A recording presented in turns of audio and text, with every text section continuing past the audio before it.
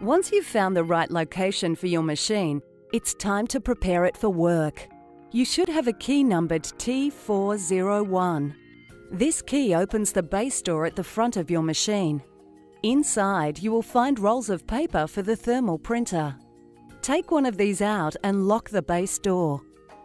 Now open the machine's main door using the second key, numbered N5008. The paper spool fits into the printer located here. Push down the lever on the bottom right of the printer. Now pull the printer housing like this. This lets you feed the paper through so that it's ready for printing. Once this is done, close the printer housing and the lever. Another key feature of your machine is the coin hopper that holds money to pay out to game winners. The hopper is here, next to the printer. The hopper should hold coins to the value of $300 at all times. If the hopper is too low on coins, the screen will display Hopper Low. Open the main door and press the fill button next to the power switch. Now you can fill the hopper to the right level. Close the machine and you're ready for your first player. Reports you can print. There are two main reports you can print from the machine. One is called a short-term report. This is an audit report you can use to help you tally your takings over whatever time period you choose. This could be weekly or monthly. The other audit report you can print is called a long-term report.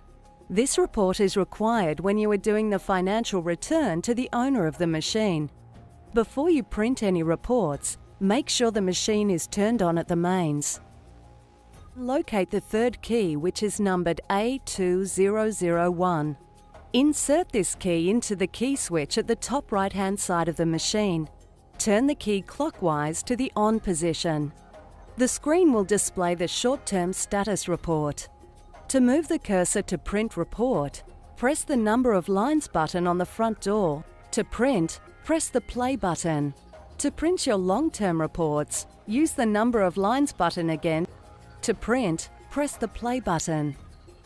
Coins and meters. One counts coins in as games are played. These are in $1 units. Another counts coins out as players win money. Again, this is in $1 units. The third one counts how many games are played. For more information about our state-of-the-art video lottery machines, please contact Alan Davey from Cabaret Gaming on 0418 945 173.